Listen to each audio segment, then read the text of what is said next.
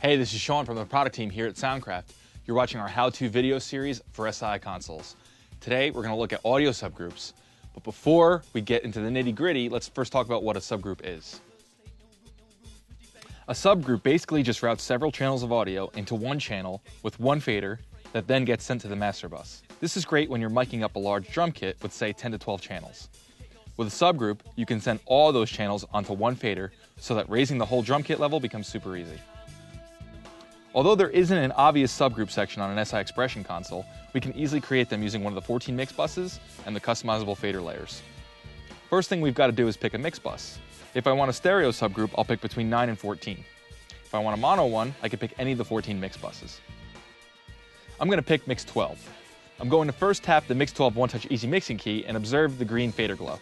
This is indicating that this is a post-fade mix, which is what we want for a subgroup, as altering the fader of the individual channels will change the levels in the subgroup mix. If it was a pre-fade mix bus and the faders were glowing yellow, I would set this to a post-fade in the outputs menu. Now I'm going to turn up all of my desired channels into the subgroup by turning the faders up to unity. If you want to do this the fancy way, you can use the Alt-On button combination to turn the faders to unity. Now that that's sorted, I can exit my mix bus and return to the main mix. But wait, now my drum input channels are being routed to the mix bus and the main left-right bus. To fix this, we need to unassign the channels from the main left-right bus, and then find the mix bus for the subgroup, and assign that to the main left-right bus.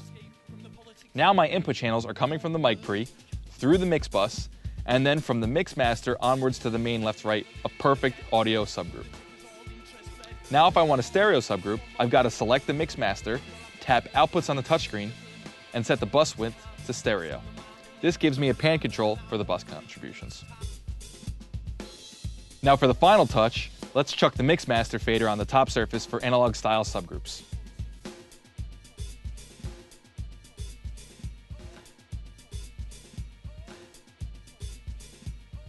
Thanks for watching this edition of the SI Series how-to videos. Subscribe to our YouTube channel or check back for more updates coming soon. Until next time.